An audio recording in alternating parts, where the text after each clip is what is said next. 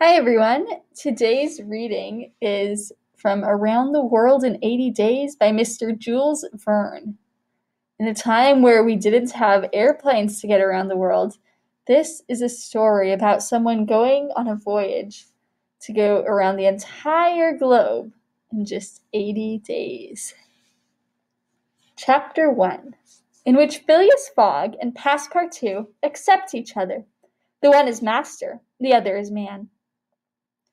Mr. Phileas Fogg lived, in 1872, at number 7 Savile Road, Burlington Gardens, the house in which Sheridan died in 1814.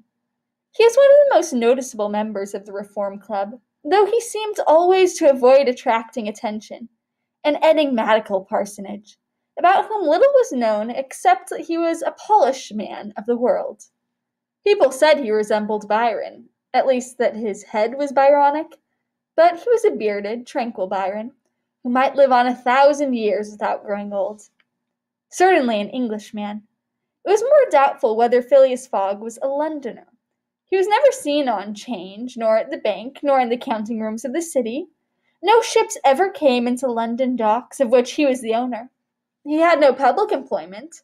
He had never been entered at any of the inns of court, either at the Temple, or Lincoln's Inn, or Gray's Inn, nor had his voice ever resounded in the courts of chancery, or in the exchequer, or the Queen's Bench, or the ecclesiastical courts. He certainly was not a manufacturer, nor was he a merchant, or a gentleman farmer. His name was strange to the scientific and learned societies, and he never was known to take part in the sage deliberations of the Royal Institution, or the London Institution, the Artisans' Association, or the Institution of Arts and Sciences. He belonged, in fact, to none of the numerous societies which swarm in the English capital, from the Harmonic to that of the entomologists, founded mainly for the purpose of abolishing pernicious insects.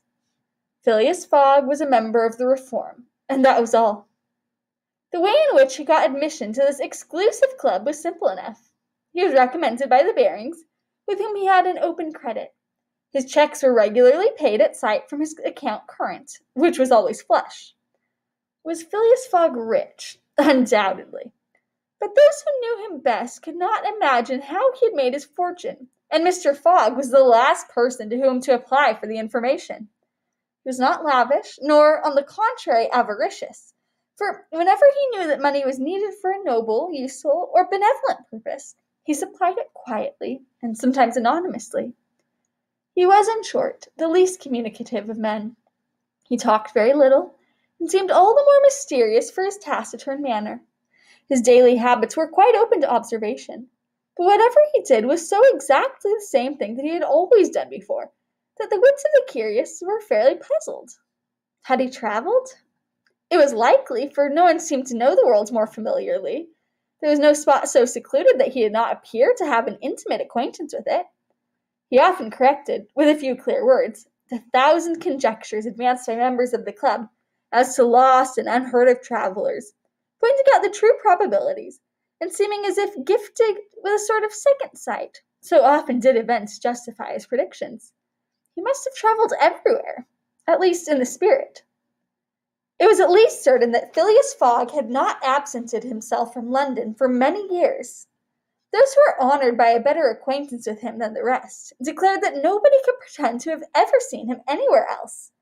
His sole pastimes were reading the papers and playing whist. He often won at this game, which, as a silent one, harmonized with his nature, but his winnings never went into his purse, being reserved as a fund for his charities. Mr. Fogg played not to win, but for the sake of playing.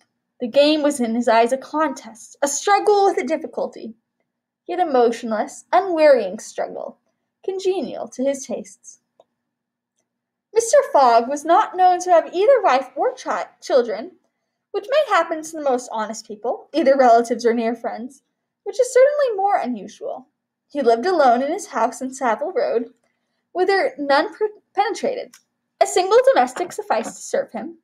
He breakfasted and dined at the club, at hours mathematically fixed, in the same room, at the same table, never taking his meals with other members, much less bringing a guest with him, and went home at exactly midnight, only to retire at once to bed. He never used the cozy chambers which the reform provided for its favored members. He passed 10 hours out of the 24 in Savile Road, either in sleeping or making his toilet. When he chose to take a walk, it was with a regular step in the entrance hall, with its mosaic flooring, or in the circular gallery with its dome supported by 20 red porphyry Ionic columns and illumined by blue-painted windows. When he breakfasted or dined, all the resources of the club, its kitchens and pantries, its buttery and dairy, aided to crowd his table with the most succulent stores. He was served by the gravest waiters, in dress coats and shoes with swan-skin soles, who proffered the viands in special porcelain and on the finest linen. Club decanters, of lost mold, contained his sherry, his port, and his cinnamon-spiced claret, while his beverages were refreshingly cooled with ice, brought at great cost from the American lakes. If to live in this style is to be eccentric, it must be confessed that there is something good in eccentricity. The mansion in Savile Row, though not sumptuous, was exceedingly comfortable. The habits of its occupants were such as to demand but little from the sole domestic, but Phileas Fogg required him to be almost superhumanly prompt and regular. On this very 2nd of October he had dismissed James Forster, because that luckless youth had brought him shaving water at 84 degrees Fahrenheit instead of 86, and he was awaiting his successor, who was due at the house between 11 and half-past. Phileas Fogg was seated squarely in his armchair, his feet close together like those of a grenadier on parade, his hands resting on his knees, his body straight, his head erect. He was steadily watching a complicated clock which indicated the hours, the minutes, the seconds, the days, the months, the years. At exactly 11:30, Mr. Fogg would, according to his daily habit, quit Savile Row and repair to the Reform. A rap at this moment sounded on the door of the cozy apartment where Phileas Fogg was seated, and James Forster, the dismissed servant, appeared. "The new servant," said he.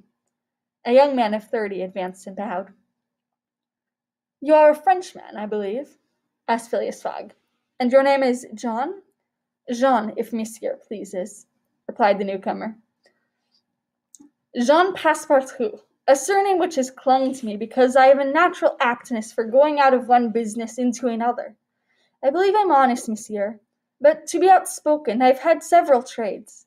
I've been an itinerant singer, a circus rider, when I used to waltz like Leotard, and dance on a rope like Blondin. Then I got to be a professor of gymnastics, so as to make better use of my talents, and then I was a sergeant fireman at Paris, and assisted at many a big fire. But I quitted France 5 years ago, and wishing to taste the sweets of domestic life, took service as a valet here in England.